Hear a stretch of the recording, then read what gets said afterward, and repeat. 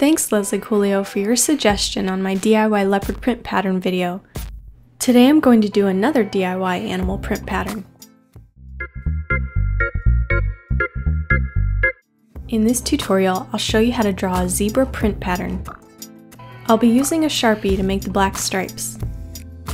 You can choose to make a black and white version or replace some of the black stripes with color using colored pencils, markers, or paint.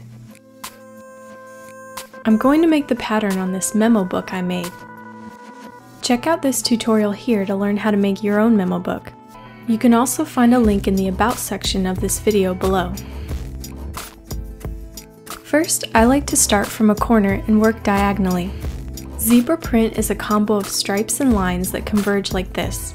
The lines don't have to be perfect. In fact, I like to make them more organic looking. You can always go back later and smooth the outside edges.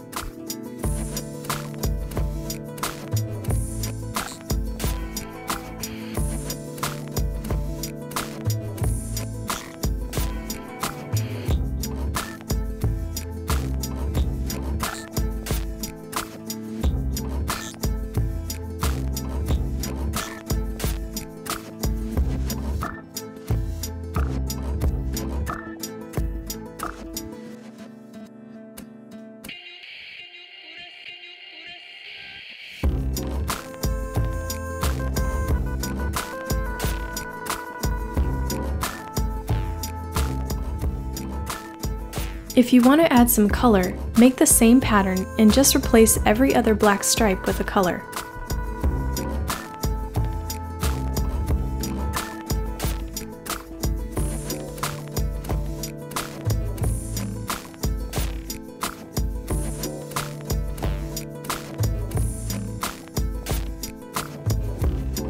For the finishing touch, I added a rubber band closure to my memo book.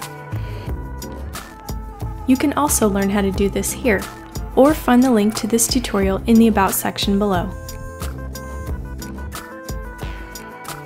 I hope you enjoyed this tutorial and have fun drawing this zebra print pattern on your next project. For more tutorials, be sure to subscribe and check out the videos on my channel. For sneak peeks, inspiration, and more nerdiness, you can follow me on Facebook, Twitter, Pinterest, and Instagram. You can find direct links to all my pages in the About section below.